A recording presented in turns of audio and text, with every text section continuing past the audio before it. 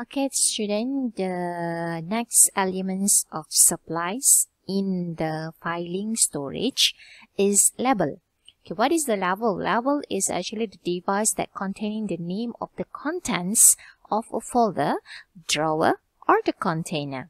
So dia adalah, or we can see that, okay, labels is actually identify the drawer, the shelf, and also the folder content. Okay. In the file itself, kita ada here, this is label. Okay, this is a label for the folder label to identify. This is the identifying apa yang ada dekat dalam. Okay, this is what we call label for the file, for the folder. And inside the folder itself, okay, we also have the what we call the label on the tab. Alright, so we can have a look at several types of the labels that we have here. Basically, we have the drawer label, the shelf label. These two for drawer and the shelf label is actually for the storage punya label. Okay, dekat mana tempat kita simpan file tersebut. Contohnya kalau dekat-dekat rak, so kita akan dekat rak tu dia akan ada label. Okay, kalau kita simpan dekat dalam drawer, okay, dekat drawer tu sendiri pun akan ada label. Kenapa kita perlu ada all this? Sebab it will help us, okay, to know apa konten yang ada dekat dalam rak tersebut. Apa konten yang ada dekat dalam drawer tersebut without we open it. Okay, somehow kita nak cari. Bila kita nak cari, kita perlukan identifying. Okay, identifications of the file itself. Alright, not only that, we also have the guide label. Okay, the guide labels maksudnya yang dekat dalam file tersebut lah yang saya tunjuk tadi. This is what we call the guide label. Okay, dekat setiap guide tu, pembahagi divider ni, kita ada label untuk memudahkan kita mencari. Instead of kita kena semak ke semuanya. And the last type of the label is a folder label. For the label yang I sebut tadi, dekat depan ni. Okay, setiap folder ataupun setiap file, dia akan ada that label. Alright, so I would like to show to you over the internet here. Okay, basically here I have a googling. Okay, this one a file cabinet drawer label. Okay, this is for example the drawer label. Okay, drawer, bila buka drawer ni drawer untuk A. Okay, so yang dekat dalam ni kita panggil apa? This one kita panggil divider. So kita panggil the guide. Kita tak panggil guide ataupun divider lah, tapi in our in our syllabus kita panggil, instead of panggil separator ataupun guide, kita panggil dia sebagai instead of we call it as a divider or separator, kita panggil dia sebagai guide. So this guide is been labeled, so this is what we call the label, the guide label. Okay, so as you can see here, for the drawer dia ada insertion punya pedal. Okay, dia akan pasang pedal ni untuk insert lah what are the label for each of the draw, what the content of the drawer itself. Okay, contohnya this one yang ada simple, yang ni household punya, house, work, car, mobile, bank, utilities. So dia ada label for each of the drawer. So kita tahu kalau kita nak cari maklumat tentang utilities, so kita open the last drawer. That is the functions. Okay, that is a simple lah for the company or the business entity. Kita tak akan ada this kind lah sebab dia lebih specific kepada business. Alright, so you imagine we have a lot of drawer here. So without have the identifications of the drawer, each of the drawer, we will have a difficulty and it will take time from us to retrieve the information that we want. Alright, so the next one is that one is a drawer. While this one I want to show to you the examples of what we call the examples of the shelf. Okay, this one as you can see here. Okay, on the shelf, yang ni setiap file perasan tak ada label. Okay, yang ni kita lebih kepada label, folder label. Okay, this is a folder label.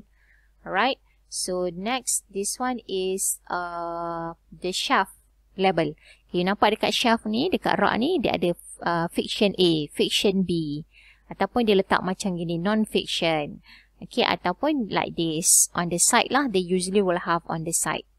Okay, the divider. So you'll be easily, if you want to go for search for B, section B, you will not go here. You will go that side. Sebab you dah tampak that it is the section level for that. This is more on the section level. Okay guys, I hope that you can see the different types of the labels that I want to highlight here. Okay, again remember when we talk about the label itself, label is referring to the what we call the identify the drawer, shelf, or the folder content. So it'll be easier for you to search.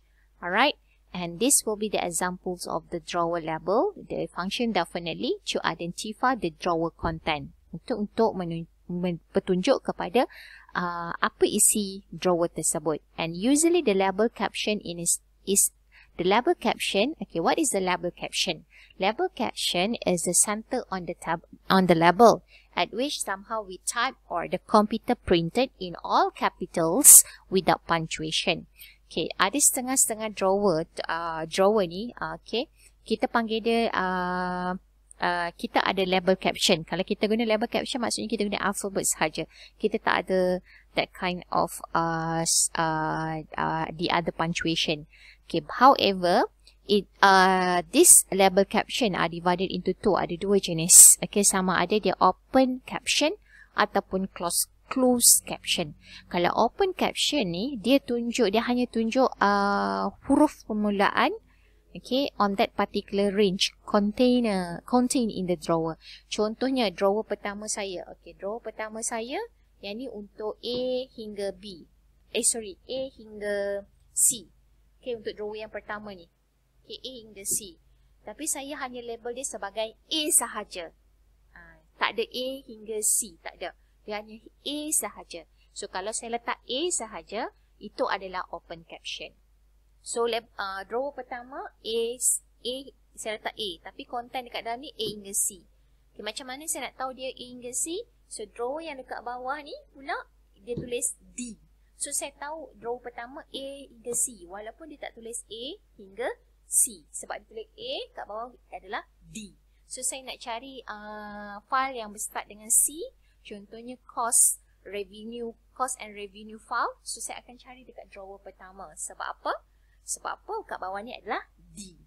Okay, that kalau kita guna A, D dan sebagainya, that one kita panggil open caption. Okay, dia hanya show the beginning of the alphabetic range. Okay, for example like this. However, for closed caption, it will show the beginning and also the ending alphabetic range of the correspondent in the drawer. So, okay, instead that you have A, B just now, okay, drawer you indicate like A. So, I will show you just now after this here. Sorry, D. A in the C. This is D. F. D.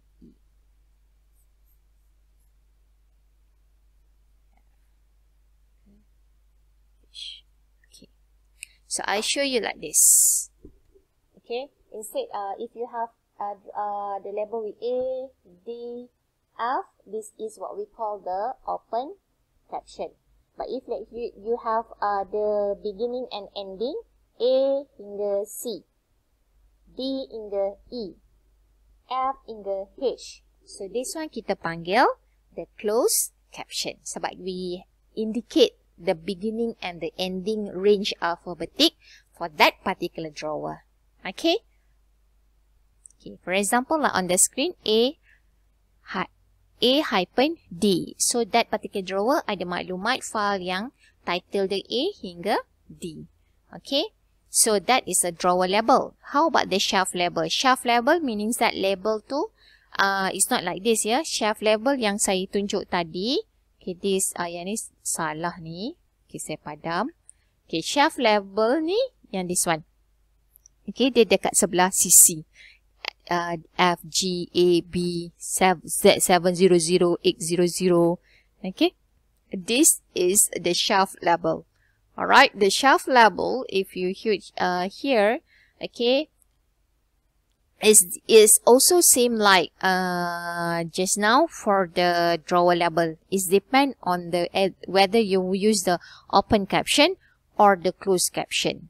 Okay, and next is the guide label. Okay, not only the drawer and also the shelf will have the label, but the guide also will have the label, which is the divider on the file or the separator in the file. They will have their label. Okay, it should be fit in the size of the tab. Okay, beza dia. Sebab itulah kata bila you nak decide supplies apa yang you nak guna untuk untuk create satu folder, you kena fikirkan keperluan. Okay, contohnya kalau you pilih tadi 1/3, maksudnya ada 3 tab. So tab tu akan jadi besar.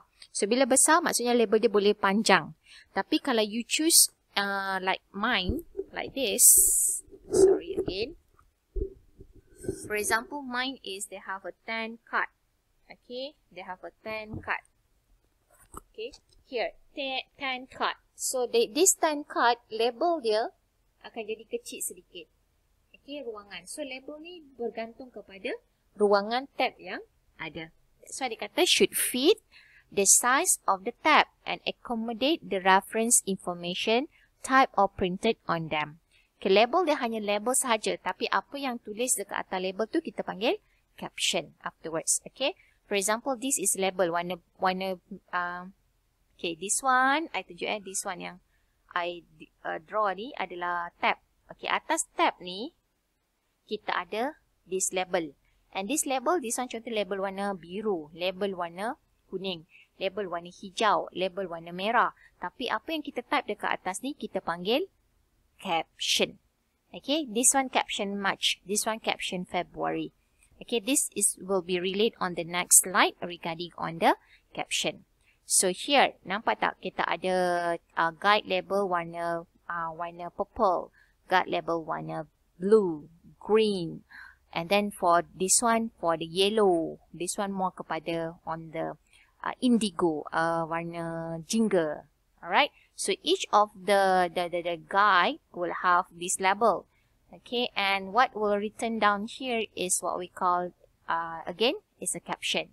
Contohnya ni pasal blog, disregarded on a blog. All is a medical, financial. This is a caption, personal caption, home caption, and etc. Alright, so for the label will be placed. Okay, in the label are placed on the front of the tab. Okay, and wrap around the tab. Okay, soalnya kita akan wrap around the tab itself. Okay, and here about captions, I will continue in the next video.